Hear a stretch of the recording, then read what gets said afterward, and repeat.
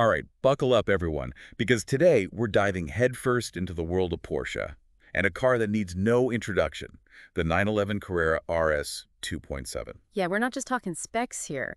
We're going deep into the Porsche archives to uncover what makes this car more than just some of its parts. We're talking about a legend, a car that not only dominated on the track, but also rewrote the rules of automotive design.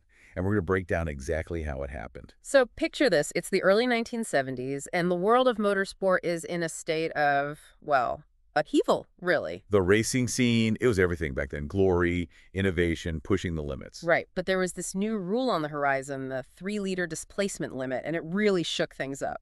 Okay, so for anyone who isn't fluent in engine talk, Yeah. what exactly did that mean? Basically, it put a cap on engine size. You could only go so big. And for a lot of manufacturers, that was a big deal. It was a challenge. They were used to squeezing power from massive engines. Yeah, some saw it as a roadblock, but not Porsche. No, they saw an opportunity. It's like they looked at this rule and thought, game on. Exactly. This was a chance to innovate, to prove that you could achieve incredible performance with a smaller, more efficient engine. And they already had the perfect platform in mind. The 911. Ah, the 911. Even back Yeah. then, it was already becoming legendary, right? Absolutely. But this wasn't just about building a great car. Porsche had a bigger plan. They wanted to dominate motorsport, and they knew a winning car could be a marketing goldmine. Classic strategy. Win on Sunday, sell on Monday. But to do that, they needed something special. And that's where the RSR comes in. Now, this wasn't just a name they slapped on the back. Oh no, this was a statement. RSR Rennsport-Rennen, German for racing, sport racing. This car, it had a purpose baked right into its DNA. I love that. And they weren't afraid to show it off. Picture this. 1972, the 1,000-kilometer race in Zeltweg. Porsche rolls up with this prototype. Wait, a prototype at a major race. They were that confident. Yeah, but there's a twist. The car is camouflaged. Camouflage, like they were hiding it in plain sight. Exactly. Motorsport, it's as much about outsmarting your rivals as it is about raw speed. Porsche, they were playing chess, not checkers. And that secret weapon of theirs, it absolutely blew the competition away. Talk about making a statement. Yeah, they knew they had something special. They were just giving the world a little taste of what was to come. A taste of a revolution. And by 1973, things were about to get serious. Porsche sets their sights on the World Championship for makes. This is the big leagues. Absolutely. And who's behind the wheel? Legends. Herbert Muller, Gies van Lennep. These weren't just drivers, they were forces of nature. These guys were born to race, and they had the perfect machine to do it with. Daytona, Sebring, the Targa Florio. They were racking up victories left and right. They were unstoppable. And it wasn't just luck. The RSR, it proved that the 911, it wasn't just a sports car. It was a force to be reckoned with. Especially at the Targa Florio. That race was a beast. Oh, absolutely brutal. Winding mountain roads, unpredictable conditions. It was a true test of man and machine. But the RSR, with those aerodynamic upgrades, that now iconic big rear wing. It conquered it. It proved it could handle anything you threw at it. It was more than just fast in a straight line. It could dance. It really makes you wonder, a car this dominant, born for the track, you'd think it'd be a garage queen, right? You'd think so, wouldn't you? Something you only take out on special occasions. But that's the beauty of the Carrera RS 2.7, isn't it? Absolutely. It was so much more. Porsche, they understood that passion doesn't stop at the finish line. They wanted to create a car that could set lap records on Sunday. And then tackle the Monday morning commute without breaking a sweat. And they actually pulled it off. They did. It's incredible when you think about it. They even had this one ad, I remember. It said, Tuesday to Geneva, back in the evening. Wednesday shopping, city, traffic jam. Like, yeah, no big deal, just another day in the life of an RS 2.7. Exactly. And that versatility, it all came down to the design. Lightweight, yet powerful.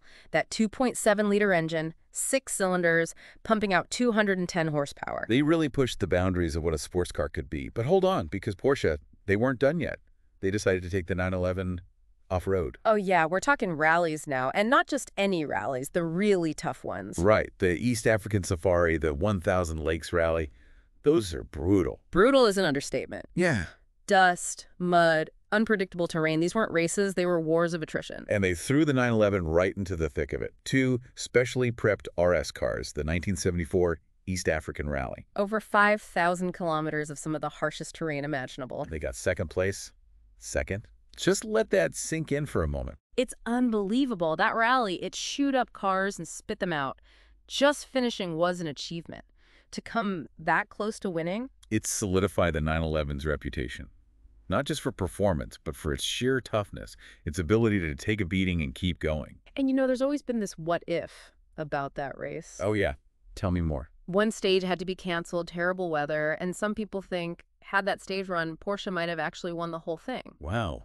The 911 conquering the East African safari. It would have been legendary, a true testament to the car's versatility. But even without that win, the RS 2.7, it had already secured its place in history. It's wild to think about. A car that could be tearing up a racetrack 1 minute, then tackling a rally stage the next, and still be comfortable enough for a daily drive. It's what made the RS 2.7 so special, that balance, that ability to do it all. And it wasn't just luck, they really thought about it. Oh, absolutely. They didn't just slap on some license plates and call it a day. This was deliberate. Exactly. Take the lightweight design, for instance.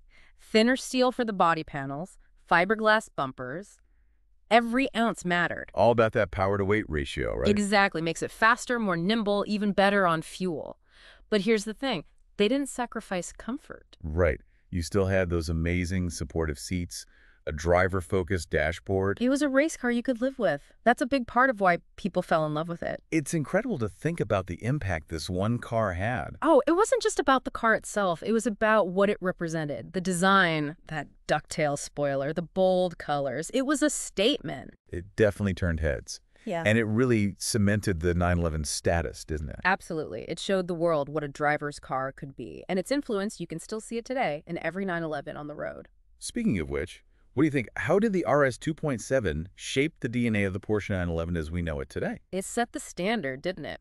It proved that a car could be both a performance machine and a refined companion. It could conquer any road, any condition, and it inspired generations of engineers and enthusiasts alike. Beautifully said. The Porsche 911 Carrera RS 2.7, a car that still ignites passions, a true icon of its time.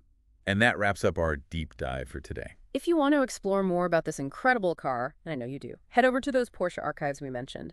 There's a treasure trove of stories and images just waiting to be discovered. Until next time, keep the passion for driving alive, and we'll see you on the next deep dive.